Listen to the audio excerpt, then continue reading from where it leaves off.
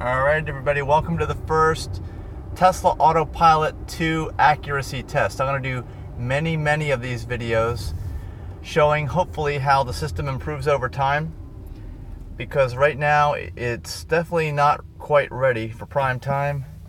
And you'll see here, this is the road I'm going to be using. I'm going to be going on this road in both directions at night, during the day.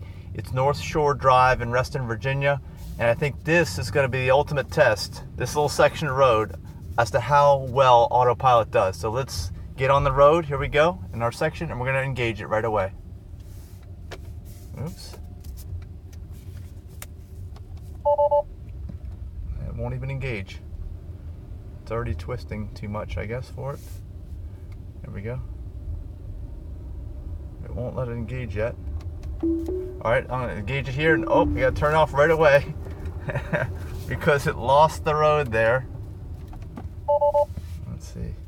We'll get it going again. It's definitely struggling. Temporarily unavailable.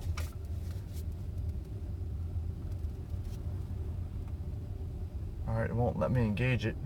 I've had it engaged on this road before. Maybe it's because it's at night. Well, you can see it's only got black lines. Oh, there, now it's got gray. Okay, now let's get it going again. This is the straightest portion of this road. It's got quite a few twists and turns, as you see on the map. So we're heading up to the first twist and turn. It's got a bike lane on the right. Alright, it's doing okay there. You can see it's hanging way to the right.